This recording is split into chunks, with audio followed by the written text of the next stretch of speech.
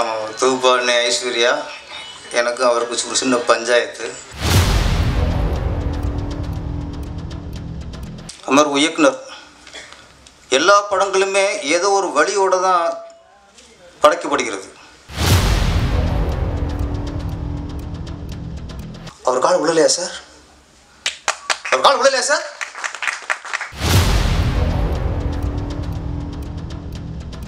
ஒரு தாழ்த்தப்பட்ட ஜாதிய அந்த வழியை சொன்ன படம் எதுவும் இருக்க முடியாது.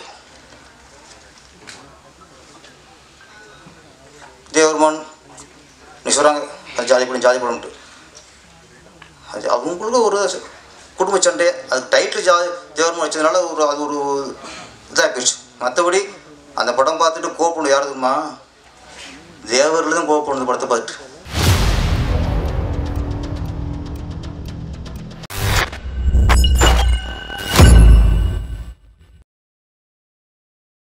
27 பைசாக்கு ஏதாவது வாங்க முடியுமா? இப்போ முடியும். முதல்ல பைசாலாம் இருக்கா? இவங்க இருக்குங்கிறாங்களே மூவிவுட் ஓடிடில ஒரு நாளைக்கு 27 பைசா இல்லை, வருஷத்துக்கு 99 ரூபாய் தான். ஒரு நாளைக்கு 27 பைசா. நான் சப்ஸ்கிரைப் பண்ணிட்டேன், நீங்களும் சப்ஸ்கிரைப் பண்ணிடுங்க.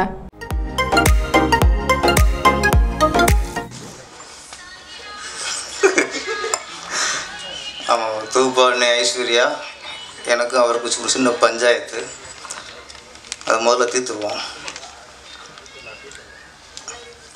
ஒரு இசை லிட்டராக அதே மாதிரி தான் நாங்கள் பேசிக்கிருப்போம், பின்னாடி இங்கே இருப்பாங்க, பார்க்குறவங்களாம் எங்கள் பேச்சை விட்டுருவாங்க, பேச்சு கேட்பாங்க. கமெண்ட்ஸில் வந்து பின்னாடி இருக்காங்களா அவங்க யார் எனக்கு கேட்பாங்க. சரி, பொது சேவைன்னு நினச்சிட்டு நிறைய ஃபேன்ஸுங்களுக்கு இருக்காங்களே, பேர் தெரியாமல் இருக்காங்களே அப்படின்ட்டு அவங்க பேர் ஐஸ்வர்யான்னு சொல்லி அறிமுகப்படுத்திட்டேன். திரும்ப பற்றிச்சு. அது பல டைட்டிலில் நிறைய யூடியூப் சேனலே வந்துருச்சு.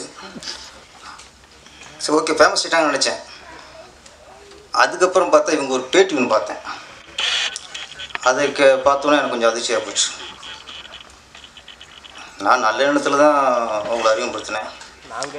இவங்க என்ன பண்ணிட்டாங்க, பேர சார் சும்மா இல்லாமல் இங்கே வேறு எங்கள் பச்சை கேட்க மாட்டேங்கிறாங்க, இவங்களை தான் பார்க்குறான்னு என்னை கையெட்டி விட்டார். அதுலேருந்து இந்த ஆடியோ ஃபங்க்ஷனில் கொஞ்சம் வராமல் போச்சு. என்னடா உங்கள் வாய்ப்பு வரலையே அப்படின்ட்டு கேட்டேன். இல்லைம்மா எல்லோரும் ஒன்றே தான் பார்க்குறாங்க, விஐபி பார்க்க மாட்டேங்கிறாங்க அப்படின்னு சொன்னதாக சொல்லியிருந்தாங்க. ஓகே, உண்மைதானே? அது இல்லை. நீங்கள் தொடர்ந்து உங்களுக்கு வாய்ப்பு வரும். நீங்கள் பண்ணி நிறைய ஃபங்க்ஷனில் அட்டன் பண்ணணும். அப்படி மிஸ் ஆச்சுன்னா நானே கண்டிஷன் போடுறேன். நான் ராஜன் சார்லாம் ஐஸ்வர்யா வந்தால் தான் வரமுட்டு அப்போ விட்ருவாங்க. இந்த சின்ன படங்களுக்கு ராஜன் சார் விட்டால் எங்களை விட்டால் கதி இல்லை. அப்போ நாங்கள் ஒரு கண்டிஷன் தான் ஒத்து தான் வரணும். அவங்க இல்லைன்னா ஹீரோயின் ஆக்கி விட்ருவோம். அப்போ என்ன பாலுமந்திரா ஹீரோயின் அப்படி தான் இருப்பாங்க. அர்ச்சனாவாக இருக்கட்டும், சோபாவாக இருக்கட்டும், இவங்க மாதிரி தான் இருப்பாங்க. இது விட்டால் ஹீரோயின் ஆகிடலாம் ஐஸ்வர்யா. ஓகே ஓகே, சகோதரிக்கு இது ஒரு ஹெல்ப் பண்ணிடுவோம். கடத்தல், இது என்ன கடத்தல்? ஆள் கடத்தலா, மணல் கடத்தலா, இல்லை பொருள் கடத்தலா, இல்லை எம்எல்ஏ கடத்தலா, இல்லை மந்திரியை கடத்தலா? இப்போ யாரை கடத்த வைக்கலாம் தெரிய மாட்டேங்குது. கடத்தலே பெரிய கடத்தல் இந்த ஆள் கடத்தல் மணல் கடத்தல் இல்லை, நாளை கடத்தல் தான். நாளை கடத்தல் தான் மனுஷனுக்கு பெரிய கடத்தல். ஒவ்வொரு நாள் கடத்தல் இருக்குல்ல, அந்த ஒவ்வொரு நாளும் எத்தனை பில்லும் வருவாங்க தெரியாது. ஒரு நாள் ஒரு கண்டமாக தான் போய்கிட்டு இருக்கு நம்மளுக்கு. அதனால் முதல் பெரிய உலகத்துலேயே பெரிய கடத்தல் நாள் கடத்தல் தான். நம்ம இன்றைய நாளை இந்த இசையோட கலந்துட்டு கடத்திடுவோம். நமக்கு நிறைய பேர் சொன்னாங்க கடத்தல் டைட்டில்னா, சில டைட்டில் வந்து எப்படி எத்தனை விட்டு வச்சாங்கன்னு அப்படின்னு ஒரு தோணும். அப்படி டைட்டில் தான் கடத்தல். சலங்கை துறை ஒரு சரியான டைட்டில் முதல்ல பிடிச்சிருக்கிறாரு. அந்த படத்தோட கதாநாயகன் தாமோதரன். ஓகே, இந்த கதையின் நாயகன். கடத்தலுங்கிற படத்துக்கு ஹீரோ எப்படின்னு இருக்கலாம். ஆமாம், அதனால் இந்த படத்துக்கு சரியான முகத்தை தான் தேர்ந்தெடுத்துருக்கான்னு நினைக்கிறேன். இல்லை நீங்கள் தாடியெல்லாம் வச்சு உருவாக்கிட்டான்னு தெரியல எனக்கு.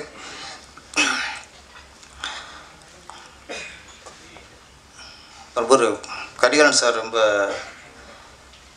ஒரு ஆதங்கத்தோடு பேசுகிறார். ஆரம்பத்துலேருந்தே ஒரு சின்ன ஒரு ஆதங்கம். அந்த இன்ஃப்ளூயன்ஸை பயன்படுத்தி இன்றைக்கி படத்தை வெற்றி உண்டாக்கிறாங்க. இன்ஃப்ளூயன்ஸுங்கிறதுக்கு சரியான செல்வாக்குன்னு நினைக்கிறேன். செல்வாக்கு தான், அரசியல் செல்வாக்கை பயன்படுத்தி படத்தை வெற்றி ஆக்கிடலாம். பத்திரிகை செல்வாக்கை பயன்படுத்தி படத்தை வெற்றிப்படமாக்கிடலாம். இப்படி பல செல்வாக்கு இருக்குது வெற்றிப்படமாக்குறதுக்கு. என்னை பொறுத்த வரைக்கும் இந்த மாதிரி இன்ஃப்ளூயன்ஸையும், அதாவது செல்வாக்கை பயன்படுத்தி அடைகிற வெற்றி அது நிரந்தரம் இல்லை. அது சீசன் வெற்றி.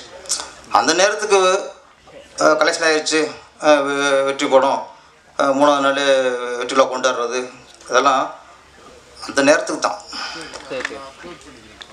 எவர்கிரீன் ஹிட்னு ஒன்று இருக்குது. அது மக்களோட மனசோட செல்வாக்கு. அது மக்கள் மனசு எது கவருதோ அதான் அந்த வெற்றி தான் லாங் லைஃப். ஒரு 10 வருஷம் கழிச்சு அந்த டைட்டில் சொன்னால் அந்த படத்தோட ஹீரோ யார், புடிச்சர் யார், டேரக்டர் யாருன்னு ஆண்டி சொல்லுவான். ஆனால் இந்த பணபலம், பக்கபலம், பத்திரிகை பலம், அரசியல் பலம் இதெல்லாம் பயன்படுத்தி ஒரு இப்போ ஓப்பனிங் தானே, ஓப்பன் 2-3 நாளைக்கு உள்ளே கொண்டு வந்துட்டால் கலெக்ஷன் ஆகிடுது. அப்படி வர்றது அந்த நேரத்துக்கு தான். சில படத்தெலாம் பெரிய 200 கோடி 300 கலெக்ஷன் வாங்க, 4 வருஷம் கழிச்சு கேட்டால் அந்த படத்தோட ஹீரோ பேர் தெரியும், டேரக்டர் யாருன்னு தெரியாது, ப்ரொடியூசர் யாருன்னு தெரியாது. அதனால் அந்த இன்ஃப்ளூயன்ஸை பயன்படுத்தி வெற்றி அடைய தப்பிச்சிடக்கூடாது. ஏன்னா சினிமாங்கிறதே ஏதோ ஒரு வகையில் வெற்றி அடைய வைக்கிறது தான். இப்போ படம் முடிஞ்ச விளம்பரம் பண்ணுறாங்கன்னா, பத்திரிக்கை விளம்பரமாக இருக்கும், டிவி விளம்பரமாகட்டும், ரேடியோ விளம்பரமாகட்டும், இந்த விளம்பரம் எல்லாமே மக்களை தியேட்டர் கொண்டு வர்றது தான். அதில் வகை பிரிக்கக்கூடாது. எல்லா புதுசும் அதை பண்ணுவாங்க. நம்ம படத்தை ரிலீஸ் பண்ணிடுவோம், மக்கள் கேட்டு வந்துடுவாங்க, விசாரிச்சு வந்துடுவாங்கன்னு எந்த புதுசும் பண்ண மாட்டாங்க. அவங்க சக்திக்கு தகுந்த மாதிரி விளம்பரம் பண்ணுவாங்க. அவங்க பின்னணிக்கு தகுந்த மாதிரி விளம்பரம் பண்ணுவாங்க. ஒரு 20-30 சேனலில் விலைக்கு வாங்க முடியுமா? அதுக்கு சக்தி இருந்தால் 20-30 சேனலில் விலைக்கு வாங்கி விளம்பரம் பண்ணுவாங்க. எதுவாக இருந்தாலும் சரி, ஒரு சினிமா வெற்றி அடையணும். அதான் சினிமாவுக்கு அதை ரசிக்கணும். அதான் ஒவ்வொரு சினிமாவுக்கு விரும்பணும். படம் இப்படி ஓடிடுச்சே அப்படின்னு யாருமே நினைக்கக்கூடாது. முதல்ல அது சினிமாவுக்கு நினைக்கக்கூடாது. நம்ம தொழிலில் ஒரு படம் ஓடும்போது நம்மளே அதை ஓடிச்சே அப்படின்ட்டு நம்ம கவலைப்படக்கூடாது. நாளைக்கு நம்மளும் ஓடதில்லை. அதனால் வெற்றிகள் எப்படின்னா வரலாம். அது மாதிரி இயக்குனர் எல்லா படங்களுமே ஏதோ ஒரு வழியோடு தான் படைக்கப்படுகிறது. அது அம்மா சென்டிமெண்ட்டாக இருக்கட்டும், தங்கச்சி சென்டிமெண்ட்டாக இருக்கட்டும், அப்பா சென்டிமெண்ட்டாக இருக்கட்டும், ஒரு கிராமத்து கதையாக இருக்கட்டும், ஒரு அரசியல் கதையாக இருக்கட்டும், ஒரு ஜாதி படமாக இருக்கட்டும், மத படமாக இருக்கட்டும், ஏதோ ஒரு வகையில் ஒரு இயக்குனருக்கு ஒரு சின்ன அந்த வழி அதான் புரி. ஆனால் நம்ம வழியை சொல்லும் பொழுது அதை மக்கள் உணர வேண்டும். எல்லா மக்களும் அந்த வழியை உணர வேண்டும். ஆனால் இன்னொருத்தர் வழியை கொடுத்துடக்கூடாது. நம்ம வழியை சொல்கிறோம்னு இன்னொரு ஒரு ஒரு வகையான ஒரு பிரிவான மக்களுக்கோ ஒரு சாரருக்கோ நம்ம வழியை கொடுத்தோம்னா அது சரியாக படைப்பாக இருக்காது. எந்த வழியாக இருக்கட்டும். ஒரு இயக்குனர் அவங்க அம்மா இருந்திருப்பாங்க, அந்த சூழலெல்லாம் அது நம்ம பாய்ச்சிருக்கோம், வழியை கொடுத்துருக்கோம். அதை சூழலை வச்சு ஒரு கதையை உருவாக்கியிருப்பான். அந்த படத்தை அம்மா சென்டிமெண்ட்டை தூக்கி மக்கள் கொண்டாடுவாங்க. அந்த வழியை அவங்க உணர்வாங்க. ஒரு இயக்குனர் வழியை மக்களை உணர வைக்கிறதான் ஒரு படைப்பு. 1,00,000 பேர் கோடி பேருக்கு வழியை உண்டாக்கிறது அது படைப்புன்னா வெற்றின்னு சொல்லிடுவோம் கூடாது.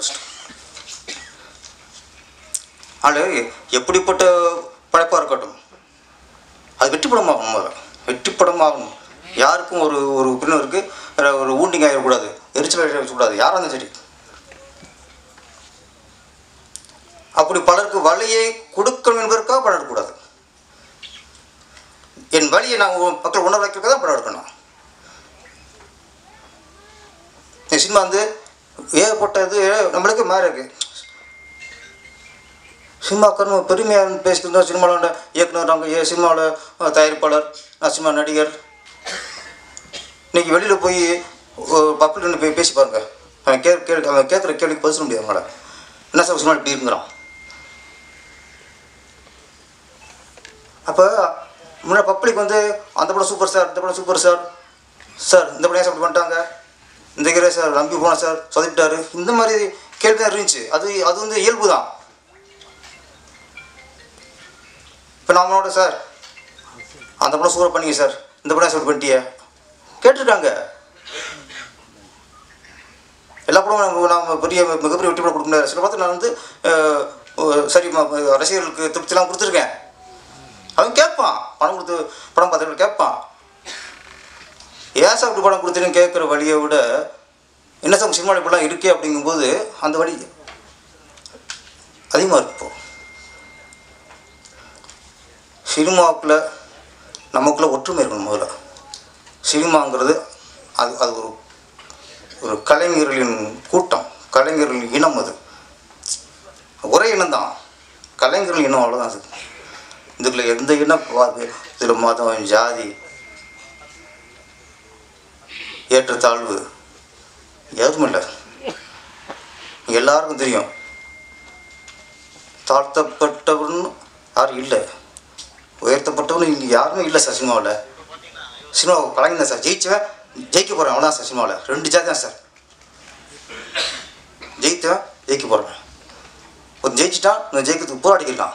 2 ஜாதி தான் சினிமாவில். உலகமே தெரியும். நான் வந்து இந்த தாழ்த்தப்பட்ட வார்த்தை சொல்கிறதுக்கு எனக்கு வெக்கமாக இருக்கும். போல மிகப்பெரிய இசையமைப்பாளர், உலகமே போட்ட இசையமைப்பாளர், ஒரு ஞானினோம், ராக தேவன்னோம், எத்தனை பட்டங்கள் இருக்கு. அவர் பாட்டை கேட்டு ரசிக்காத ஒரு தமிழ் இருக்க முடியாதுங்க. அவர் யாரும் எந்த நம்ம ஒரு ஜாதி வட்டத்தில் அடைக்கவே இல்லை. சிலர் இன்னைக்கு சொல்கிறாங்க, ஆனால் அவர் காலில் நீ சொல்கிறாங்களே உயர்ந்த ஜாதி சொல்கிறாங்களே சார், உயர்ந்த ஜாதி அதெல்லாம் நான் சொல்லக்கூடாது, ஒரு உதாரணத்துக்காக சொல்கிறேன். அப்படி சொல்லப்பட்ட அந்த உயர்ந்த ஜாதி சொல்லப்பட்ட இயக்குநர்கள், உயர்ந்த ஜாதியில் உள்ள தயாரிப்பாளர்கள், அவர் கால் விழலையா சார்? அவர் கால் விழலையா சார்? அங்கே எங்கே சார் ஜாதி பார்த்தா? வெற்றியாளன், வெற்றி பெற்றவன், திறமை பெற்றவன், கடவுள் ஆசி பெற்றவன், தொட்டதெல்லாம் தொடங்குச்சு. அப்போ அவர் இசை மேதையை பார்த்தாங்க. நிறைய பேர் கடவுள் கும்பிட்டாங்க சார், வரிசையாக இருப்பாங்க, நடந்து போகிற எத்தனை பேர் பால் தொட்டு கும்பிட்டாங்க. எவன் ஜாதி பார்த்தான்? திறமையை மதித்து அவனுக்கு அந்த இசையமைப்பாளர் தாழ் பணிந்து பால் தொட்டாங்க. அது வந்து இசையமைப்பாளருக்கான ஒரு ஜாதிக்கோ அவர் அந்த புகழுக்கோ பணத்துக்கோ இல்லை, அவருடைய திறமைக்கு. சினிமாவில் எவன் திறமையினால வெற்றி அடைகிறானோ அவன் காலில் எல்லா ஜாதிக்காரும் விழுவான். அதான் சினிமாங்க. என் குருநாதர் ராமநாராயணன் சார், அவரோட பையன் இங்கே இருக்காங்க, முரளி சார். அவர் நான் உதவி சேர்றதுக்கு ஏறத்தாழ 1 வருஷம் நான் அலைஞ்சேன். அடுத்த படம் பார்க்கலாம் தம்பி, அடுத்த படம் பார்க்கலாம் வாங்க பாரு தொடர்ந்து முயற்சி விட்டு இருந்தேன். அப்போது ஒரு புக்கில் என்னோடய சிறுகதை வந்துச்சு, சிறுகதையை படித்தார். இந்த கதை நீ எழுதினார் ஆமாம் சார்னு. அப்போ அந்த சிறுகதையை படிச்சுட்டு அந்த கதை நல்லா இருக்கேன்னா என்னை சேர்த்துட்டார். தம்பி நீங்கள் எந்த ஊர் கேட்கல, நீங்கள் என்ன ஆளுங்கன்னு கேட்கல,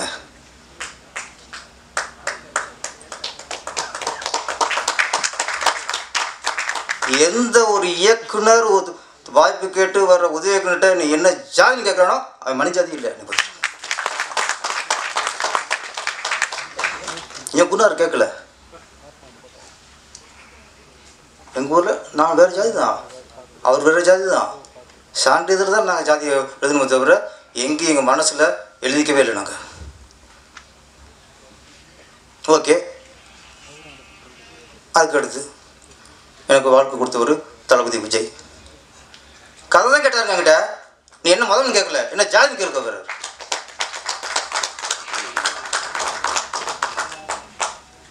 ஆபீஸ் ஓத்தி சார் எனக்கு முதல்ல பட வாய்ப்பு கொடுத்து என்னை இயக்குனர் ஆக்குனது அவர் தான். வாங்க கதையை கேட்டார். தம்பி நீங்கள் எந்த ஊர், எந்த மதம், சட்டை கட்டுங்க, சிலுவை போட்டிருக்கீங்களா, பூணூல் போட்டிருக்கீங்களா பார்த்தார் அவர். கதையை பார்த்தாருலாம், கதையை கேட்டார். நான் மற்ற எல்லா இயக்குனருக்கும் அப்படி தான் இருக்குது. இங்கே திறமைக்கு தான் மதிப்புங்க. நான் சொல்கிறேன், நான் சவாலாக சொல்கிறேன், முதல் படம் பண்ணும்போது என் ஜாதிக்காரனுக்கு தான் அவன் தான் புதுசாக இருக்கணும், அவன் தான் படம் பண்ணணும், சவால் பண்ணிக்கலாம். நீங்கள் எடுத்துக்கலாம். இப்போ நான் இருக்கேன், போராடி இருக்கேன், நான் என் ஜாதிக்காரனுக்கு தான் படம் பண்ணுவேன், அந்த பிடிச்சி வந்து என் ஜாதிக்காரனுக்கு இருக்கணும், அப்போ தான் படம் பண்ணுவேன் அப்படின்னு தான் நான் படம் பண்ணிக்க முடியுமா? அப்போ என் முதல் படத்துக்கு ஏதோ ஒரு ஜாதிக்காரன் புதுசாக வரலாம், அவன் படத்தை நான் படம் பண்ணிடலாம். ஜெயிச்சதுக்கப்புறம் என் ஜாதி காற்று நான் சொல்கிறேன், நாம் ஜாதிக்காக வாழணும், நம்ம ஜாதிக்கு நம்ம பயன்படணும், நம்ம ஜாதியை நம்ம பயன்படுத்தக்கூடாது. நம்ம வெற்றிக்காகவும் நம்ம படத்துக்காகவும் நம்ம புகழுக்காகவும் நம் ஜாதியை நாம் பயன்படுத்தினா அதில் சூழ்நிலை யாருமே இல்லை. ஜாதிக்காக வாழணுமா? எத்தனை ஜாதி அமைப்புகள் உருவாக்கிடலாம். இல்லை அதுக்கு ஏற்கனவே ஜாதி கட்சி இருக்கா, அங்கே போய் நீங்கள் ஏதோ ஒரு பதவி வாங்கிக்கிறீங்க. இந்த சிறுபான்மையர் ஜாதி மதம் இதெல்லாம் சினிமாவில் கலக்காதீங்க. சினிமா ஏற்கனவே ரொம்ப சீரழிஞ்சு போயிருக்கு. ஏன்னா நான் எதுக்கு சொல்கிறேன்னா, இன்றைக்கி ஒருத்தர் ஜாதிக்கு பார்த்து அஸ்டன்ட் சேர்க்குறது, இது ஜாதி கொடுக்கும்போது இன்னொருத்தர் ஜாதி பண்ணுறான். அப்போ நம்ம ஜாதி என்ன இதா, நம்மளும் ஜாதி ஆரம்பிச்சுக்குவோம். ஆரம்பிப்பாங்க சார். ஒவ்வொரு ஜாதிக்குன்னு தேவர் மகன், கவுண்டர் மகன், புலமர் மகன், முதலாளி மகன்னா நாசம் போகிற சினிமா. ஜாதி பெருமையை ஜாதி படம் எடுக்கலாம் தப்பு இல்லை, ஜாதி பெருமையை பேசலாம் தப்பு இல்லை. ஆனால் இன்னொரு ஜாதியை சிறுமைப்படுத்துறதுக்கு யாருக்கும் இங்கே உரிமை இல்லை. தன் ஜாதி பெருமைப்படுத்து ஜாதி படம் எனக்கு ஜாதி படத்தை நான் வரவேற்கிறேன். ஏன்னா ஜாதி படங்களில் வரும்பொழுது அந்த ஜாதியின் பண்பாடு, அந்த ஜாதியின் கலாச்சாரம் இதெல்லாம் அது பதிவாகும். 30-40 வருஷம் கழித்து இந்த ஜாதியில் இப்படிலாம் இருந்துச்சா அப்படின்னு ஒரு அவங்களுக்கு தெரிய வரும். குறத்தி மகன் இன்னைக்கு எவ்வளோ சொல்கிறாங்க. இப்போ குறத்தி இந்த குறவர் இடங்கிறது தெரியும், எவ்வளோ பிரித்தங்கிய ஜாதின்ட்டு. குறத்தி மகன் நிறையா பேர் பார்த்துருப்பிய, பார்க்காம இருப்பிய. இன்றைக்கி பார்த்தீங்கன்னா குறவர் அந்த இனத்தில் இவ்வளோ கலாச்சாரம் இந்த பண்பாடு இருந்துச்சான்னு இன்றைக்கி நம்ம தெரிஞ்சுக்க முடியும். இன்றைக்கி படம் பார்க்க தெரியும். நந்தனாரை விட ஆதிக்க ஜாதியும் தாழ்த்து ஜாதி சொல்ல முடியாத ஒரு படம். எல்லோரும் பார்த்தா சார் நந்தனார் அதிகமாக ஓட வச்சதே இவங்க சொன்னாங்களே ஆதிக்க ஜாதின்ட்டு, அவங்க தான். ஊரில் மொத்த கும்பலும் போய் பார்த்துச்சு. ஊரில் அங்கே யாரும் ஜாதிலாம் பார்க்கல. நந்தனாரை விட ஒரு தாழ்த்தப்பட்ட ஜாதியை அந்த வழியை சொன்ன படம் எதுவும் இருக்க முடியாது. தேவர்மான் நீ சொல்கிறாங்க அது ஜாதி படம்ட்டு, அது அவங்களுக்கு ஒரு குடும்ப சண்டை. அதுக்கு டைட்டில் தேவர்மான் வச்சதுனால அது ஒரு இதாக போயிடுச்சு. மற்றபடி அந்த படம் பார்த்துட்டு கோவப்படணும் யார் தெரியுமா? தேவரில் தான் கோவப்படணும். படத்தை பார்த்துட்டு கமலாசனில் தேவருக்கு தான் கோவம் வரணும். டைலாக் சொல்லுவார், இது காட்டுமண்டி கூட்டம் பாரு. கமலஹாசன் சிவாஜி கணேசன் சொல்லுவார், அது மறுத்து சொல்லுவார் சிவாஜி கணேசன். நானும் இந்த காட்டுமண்டி கூட்டத்தில் ஒருத்தண்டி தெரிஞ்சுக்கும் பாரு, மறுத்து சொல்ல. இந்த காட்டுமணி கூட்டத்தை நானும் என்னால் வாழ முடியாது, நான் படித்த படிப்புக்கு அப்படின்னு திருப்பி சொல்லுவார் கமலஹாசன். எவ்வளோ ஆணித்தரமாக ஒரு இனத்தை காட்டு மனிதர்னு பதிவுனாங்க. கமலஹாசன் கோப்பட வேண்டியது யார்? தேவராளுக்கு தான். அவங்களாமும் அது அப்படி பார்க்கல, படமாக பார்த்துட்டாங்க. ஒரு நல்ல உணர்வுபூர்வமான ஒரு படம், ஒரு குடும்ப சண்டை, அது படமாக பார்த்ததுனால அவங்களுக்கு அந்த இது மைண்டில் ஏறலை. அது நல்ல விஷயம் இருக்குங்க. தேவர்மகனில் ரேவதி யார், என்ன ஜாதி? அப்போ தேவர் சேர்ந்த கமலஹாசன் கதாநாயகன் யார் கல்யாணம் பண்ணார்? யார் கல்யாணம் பண்ணார்? அதை யாரா சொல்கிறாங்களா? ஆகா தேவர் உதவி சொல்கிறான், அவர் வந்து ஒரு ஜாதி பொண்ணை கல்யாணம் பண்ணாருன்னு யாரும் அது நல்ல விஷயத்தை எடுத்து சொன்னா தானே ஆரோக்கியம். நம்ம பார்வை தான், நம்ம பார்வை. நம்ம ஒரு குறையோடு பார்த்தா குறை மட்டும் தெரியும், நிறையோடு பார்க்கணும். நீ எந்த ஜாதி வச்சாலும் படம் எடுக்கலாம், தப்பு இல்லை. அந்த ஜாதி பெருமையை சொல்லுங்கள். அந்த உங்கள் வழி இருக்கா, வழியை சொல்லுங்கள். அதான் வழியை வந்து மக்கள் திரும்ப சொல்கிறேன், அந்த வழியை மக்கள் உணர்கிற மாதிரி எடுங்க.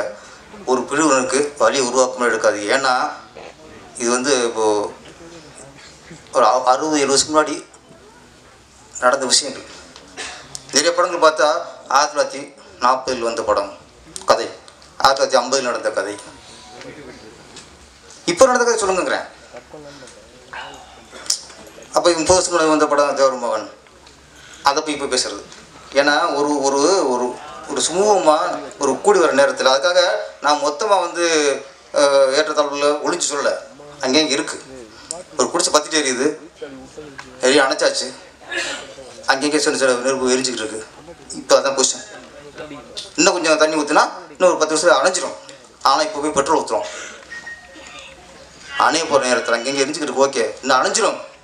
இப்போ போய் அணைக்கிற போகிறோம்ட்டு பெட்ரோல் ஊற்றுறோம். இப்படி விஷயமோ அதே மாதிரி தான் இப்போ போய் திரும்ப போயிட்டோம்னா ஜாதி விஷயங்களில் போய் பிரச்சனைலாம் வர மாதிரி பேசுறதுலாம் திருப்பி அவங்களுக்குள்ள ஒரு அமைதியை கெடுத்துன்னு நினைக்கிறேன்.